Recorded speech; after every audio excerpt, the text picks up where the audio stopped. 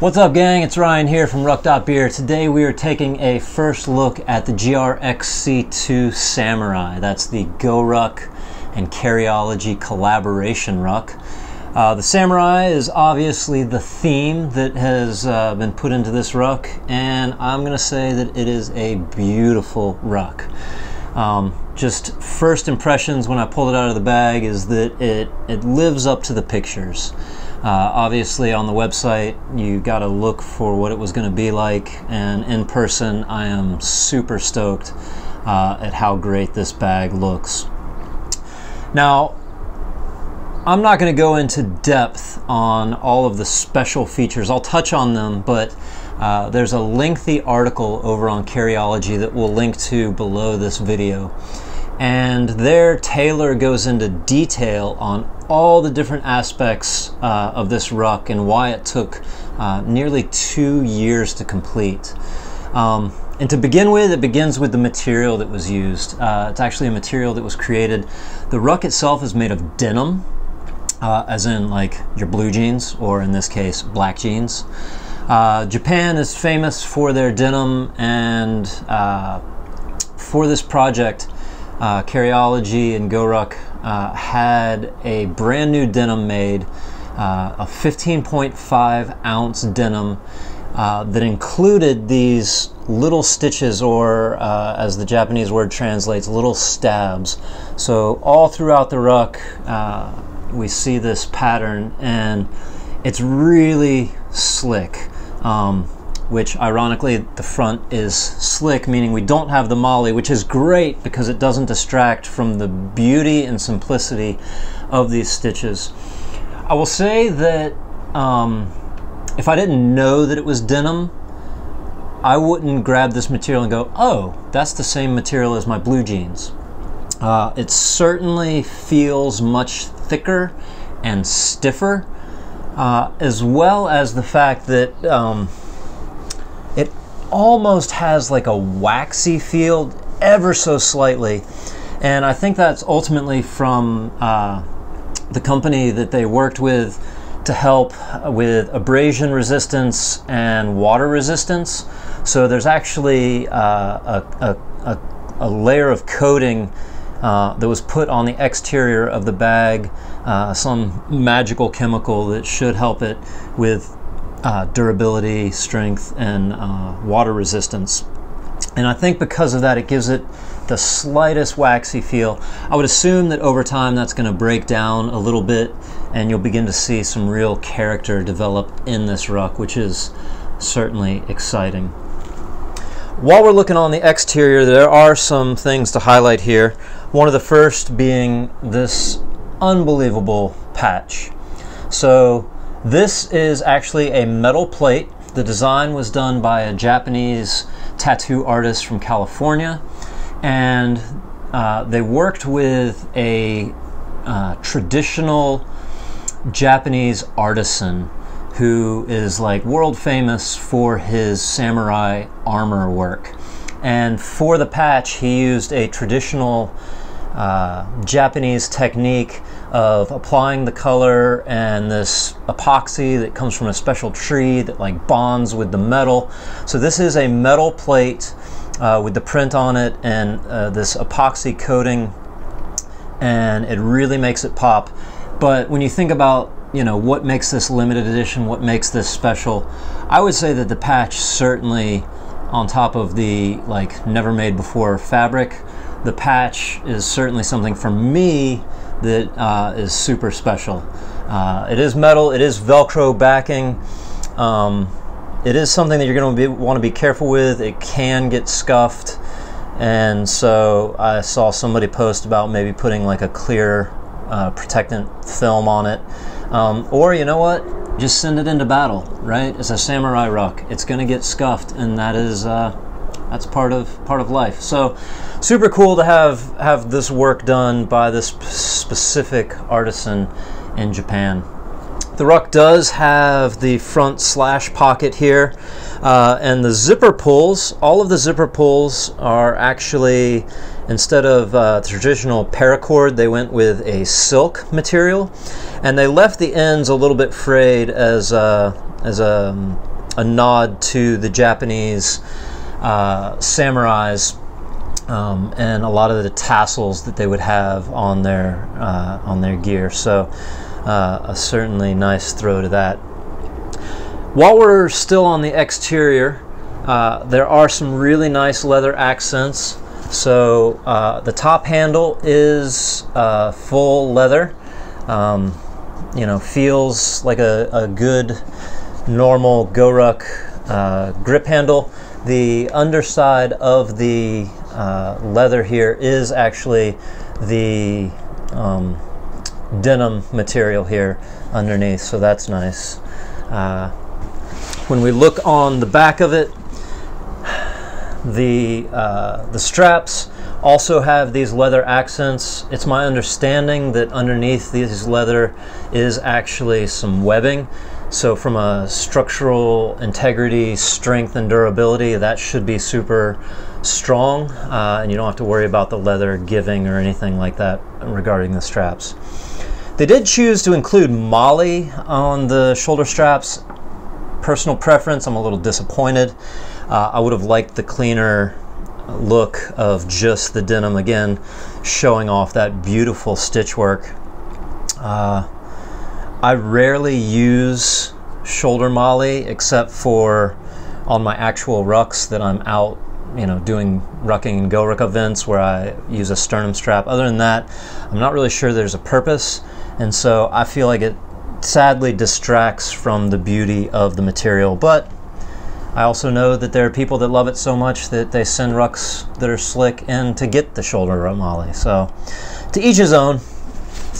It is a GR1 model, so we do have a laptop compartment here. Bomb-proof laptop compartment with the false bottom so that your laptop is protected. We have some leather accents here. And finally, we do have leather on the bottom of the ruck. This nice black leather that over time, with picking it up and putting it down enough, it's really going to get some nice character on it over the years. The back of the ruck and the shoulder strap interiors are the 500D Cordura. The thinking was that the denim was going to be a little bit too rough on your clothes, and so they wanted something a little smoother. Obviously 510D is not the smoothest out there. For those of you who have things like the Rucker, you know that the 210D is way smoother, but I feel like the 210D probably wasn't the choice because of its sheen. I think it would probably be far too shiny for kind of the muted nature of the denim. So 500D I think was a good choice, and I've never had any issues with 500D on my clothing. When we come to the interior of the ruck, I will say that, as you notice there, rounding the corners, there's a little bit of a stick with the zippers. This was a particular issue with the very first Carryology collaboration, the Gorilla X, where the material just simply had no give to it around the corners, and so it was real tricky to get it unzipped. I've zipped and unzipped this maybe 10 times now, and I will say that in those 10 times the corners are getting easier. I think the denim is going to have a little bit more play in it, and you know, by the end of the month I would assume that I'm just going to be zipping and unzipping with no issues. For the sake of protecting our patch here for the moment, no need to get a battle scar on day one, I will set him to the side. And we'll take a look on the inside, and goodness gracious, it's gorgeous. We've got this geometric pattern. We've gone, thankfully, Carryology went with red. There's been a huge orange kick forever, and it's fine, but I really like something different. I like the red. It carries over well from the patch design. We do have 3 rows of molle. This is the quick access pocket that I forgot to look at, that we'll take a look at in just a moment. The quick access pocket.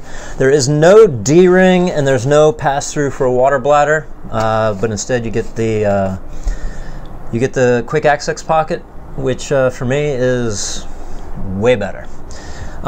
You do have a pouch here that you can put stuff. just like in a standard GR1, and we do have our standard GR1 pockets, full panel pocket here, and then the mesh panel pocket in the front.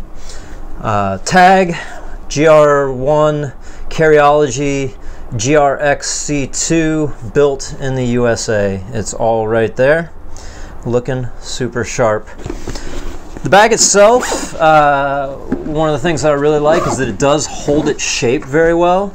A lot of times with the traditional GRXC, and especially the Heritage, as much as I love them, they have a tendency to flop when they doesn't have support of anything inside of it. But this denim material just holds its shape so well. This is like the first GRXC bag I think ever that I've been able to just stand up like this with no need of assistance. So that is pretty nice.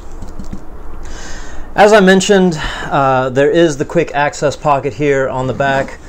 It's something that everybody wants on every GRXC bag ever, and for whatever reason right now it's only coming out in special releases. So I don't know if we'll ever see it on the traditional GR1, GR2, who knows. But it's on this ruck and it's wonderful. So it's nice and wide. It kind of goes shoulder strap to shoulder strap.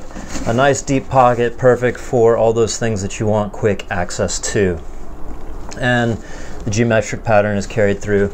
The geometric pattern is also carried through on the laptop compartment, and it does have a frame sheet that feels like the standard GR1 frame sheet, which is just perfect for everyday carry. Upon release, the ruck went for $695, just shy of $700, making it, I believe, one of the most expensive GRXC bags to date.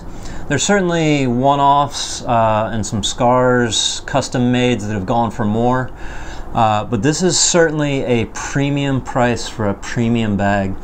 There was speculation that it might go for as much as $800 due to the fact that it's a material that literally had to be invented for this project, and looking at the details of, like, you know, a samurai artisan making the patch by hand, things like that certainly feel to me like the price point of $695 is right. Now, $695 for a backpack is a boatload of money. Sure, there are more expensive bags out there, but this is no chump change. So this is not the bag for everybody. Sadly, the price makes it inaccessible for a number of folks. But for those that, you know, you like bags, you got extra money, this is a pretty sweet one to own. I think of all the limited releases, this might be my favorite. I did really like the Kaiden GR2 and the Coyote. That was pretty sweet. But yeah, this is one of my favorite releases. It's just such a beautiful, beautiful bag. At the time of release, it was estimated, as best I can tell, maybe just over 500 of the 21 liter and 500 plus of the 26 liter. Sold out in about 30 minutes, and there should be another release, I think next week at Huckberry, where I have no idea how many more they would have. So it seems like from a limited release standpoint, it looks like there might be like 1,000 of each in production.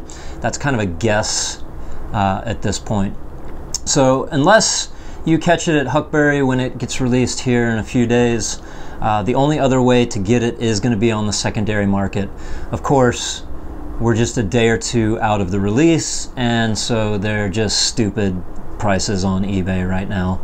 So if you missed it and you don't get it at Huckberry, give it 6 months, and I think the prices will calm back down to where you can pick this up for a reasonable, for what it is, price in the $700 to $800 range.